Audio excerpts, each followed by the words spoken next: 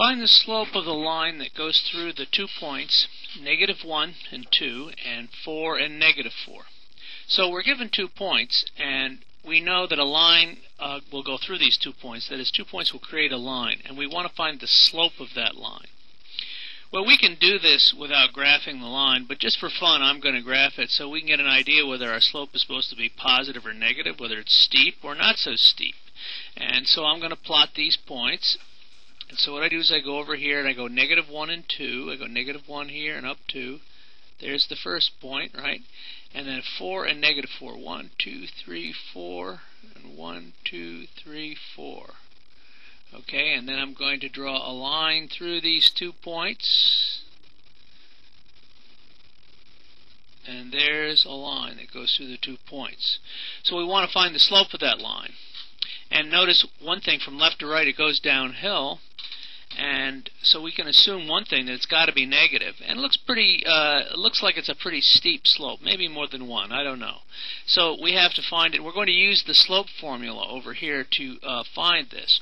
And the first thing we do is we take both points, and I'm just going to recopy them, but I'm going to arbitrarily call one of them point 1.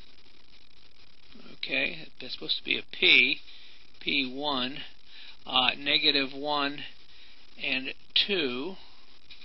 I'm going to call the other one point 2. I'm going to make my P a little better. And the other one is what? 4 and -4. Now it doesn't matter which one you pick for point 1 and which one you pick for point 2. But once you've decided that, then this becomes x1. In other words, -1 becomes x1. And 2 becomes y1. And this becomes x2, because it's from point 2, and y2. Okay? That's a 2 up there. Okay, now we simply plug these values into the formula and we get the slope, and they use the letter M to indicate slope. Okay, so M is going to equal, well, y2 is -4, isn't it?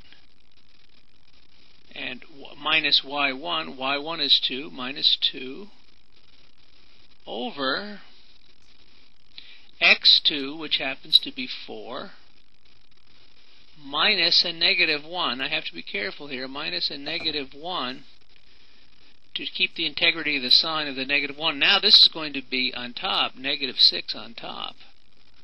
Okay, and on the bottom, let's get that -6 looking better. On the bottom, I'm going to have 4 minus a -1, so that's 5. So my slope is -6/5. Now, once again, given a problem like this, you don't have to graph this line or do any of this. You really just have to take the 2 points and label one of them P1. It doesn't matter which. I could have labeled this one P1 and this one P2, and then label them, and then plug it in the formula, and you'll get your answer. It doesn't matter which one's P1 or P2, you'll get the same answer. But in this case, we do have a negative slope going downhill, and -6/5.